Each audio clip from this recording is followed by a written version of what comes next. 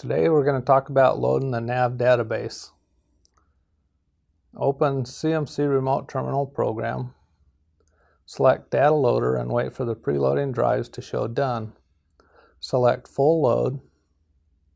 Arrow down to EPIC 3 XXX 16M FMS file and press Enter on the computer. It will turn green.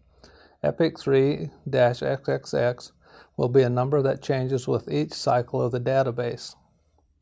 Press Select File and a configuration check will start. Wait for configuration check complete and estimated load time to show.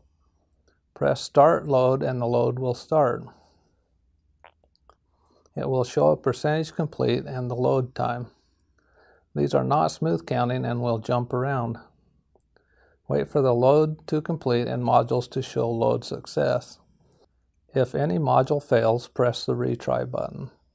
After all modules are loaded, cycle power off and then back on after 1 minute and check to be sure the new cycle dates are loaded in the FMSs.